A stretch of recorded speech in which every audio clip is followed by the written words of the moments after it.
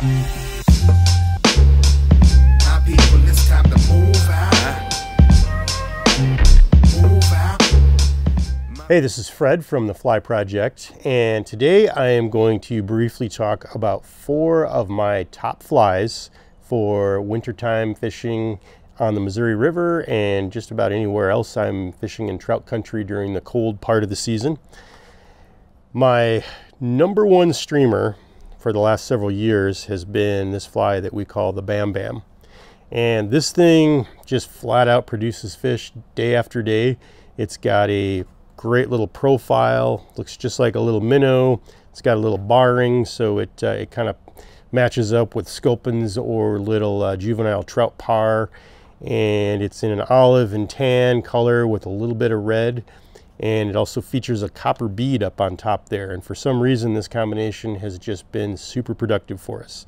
I never spend a day swinging flies or casting even with a single hand rod and retrieving without this fly in the mix. If I want something with just a little more flash and a little more movement, I'm gonna roll with this fly here, which we call the Flaraboo. And this one is tied with a little bit of Krelex.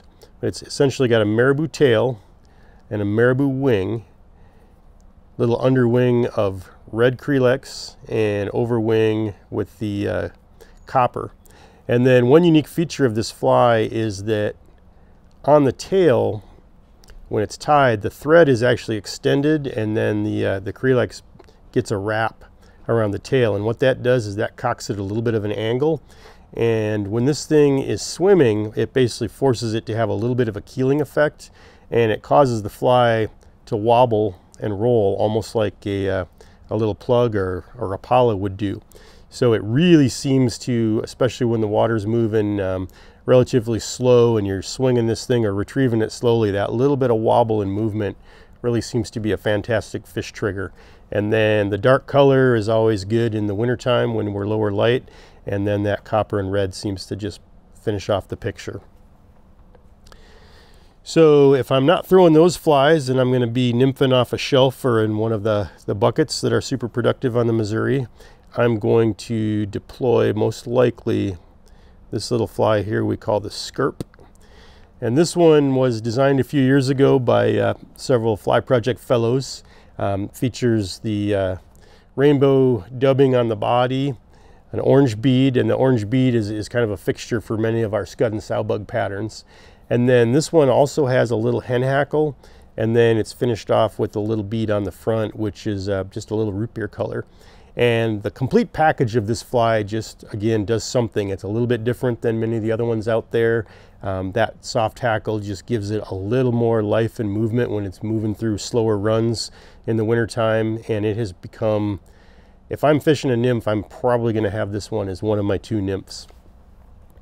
And then one of my other standbys, we have midges that hatch on the Missouri all year round. And then in the spring and the fall, we also have betas. And this little guy is essentially a zebra midge, but we roll a tuft of CDC through the body when we tie the midge, and then we trim it off for the tail, and we fold it back and leave a little tuft on the head there. So this simulates the movement. It has a little bit of potential gill action. It just seems to really add a little bit of spark and life to the good old zebra midge. The zebra midge is always a standby, but this is really in our fly box, in my fly box, kind of replaced it as my go-to version.